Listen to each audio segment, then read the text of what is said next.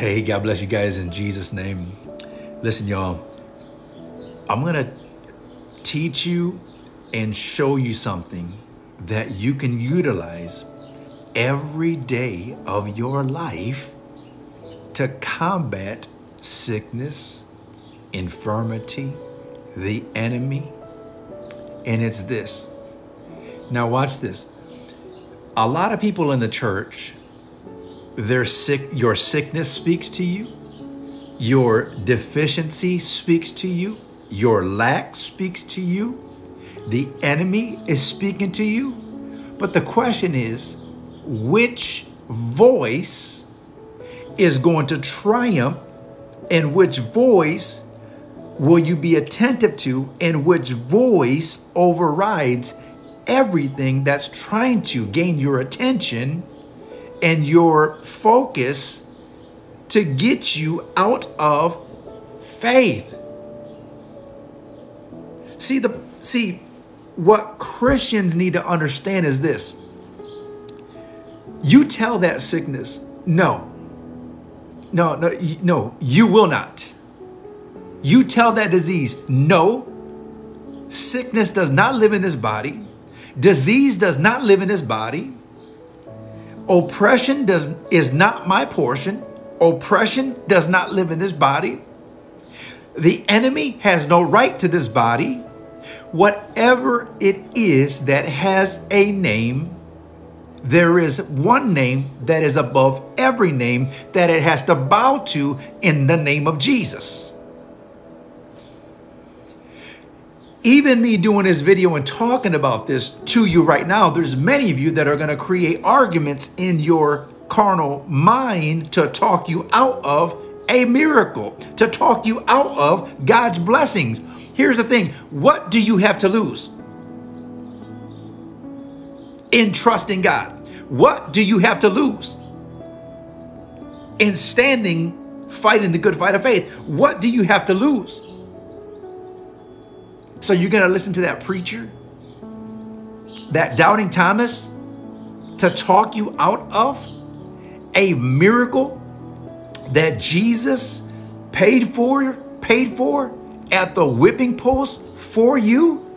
And that preacher knows the mind of God and knows everything and has convinced you and persuaded you and talked you out of faith so that it makes sense to the carnal human reasoning? Who is really robbing people of God's miracles and healing? It's not Jesus. It's the serpent seed of these so-called ministers, so-called teachers that will talk you out of having faith in God, that will talk you out of believing Jesus, that he is who he says he is.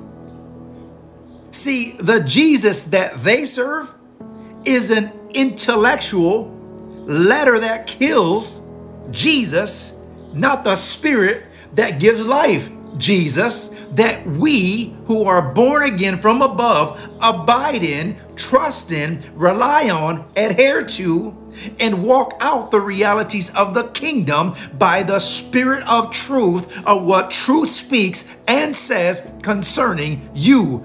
Either you will listen and obey the command of the written word by the Spirit, or you're going to let these preachers upon the land who have no miracles, who have no signs, who have no wonders, following the teaching and the preaching of what it is they say they believe in.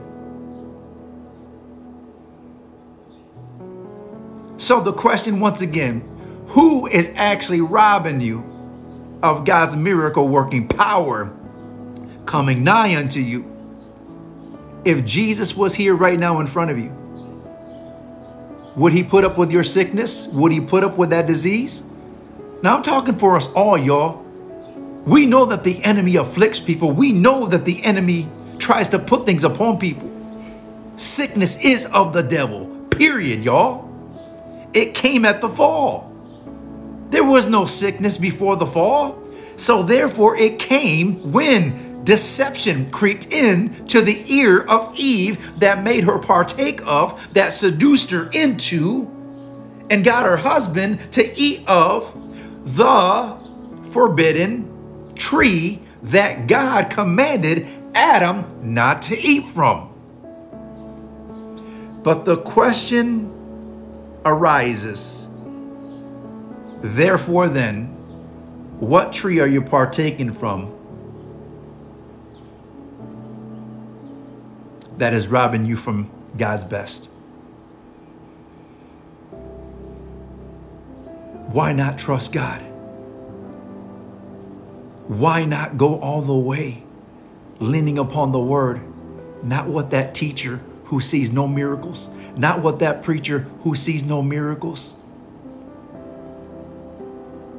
We are to have fruit, not just fruit of, but also fruit of the gifts that are in the Holy Ghost that we have, that should be manifesting as sons of God on the earth, modeling the Christ we belong to. Jesus went about doing good, healing all who were oppressed of the devil. Sickness, disease, spirit of infirmity, devils cast out, the dead raised, the blind see, the lame walk, the dumb speak. In the name of Jesus, y'all.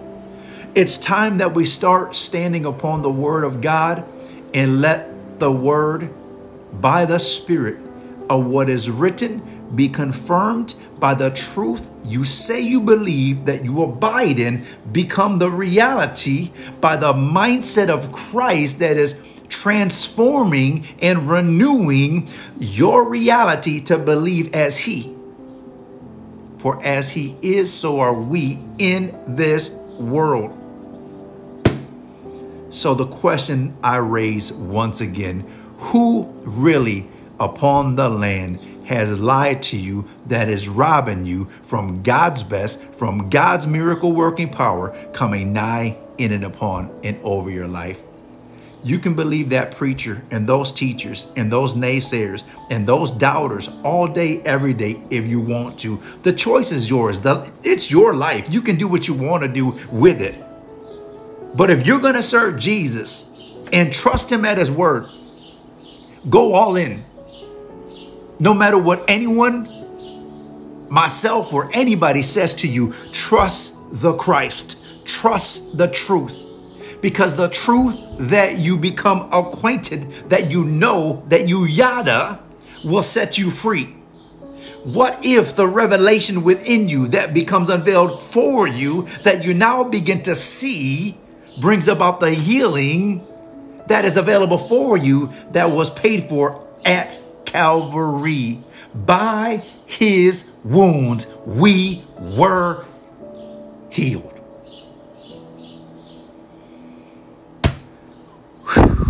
I love you all. Be blessed in Jesus' name. Don't let those preachers talk you out of God's miracle working power.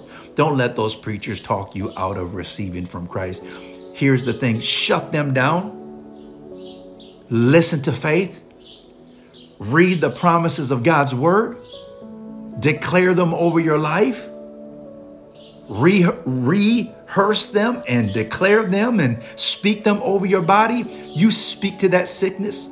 You speak to that disease. You speak to that dysfunction. You speak to that situation, and you tell that thing, you will not be leading me no more. You will obey the word of the Lord. And body, this is the temple of the Holy Ghost. You will align with the word of truth. You will obey the Christ. And the only thing that is going to be manifesting is the nature of Him in me, Him in you, Christ in you, the hope of glory waiting to be seen from your life. Be blessed in Jesus' name.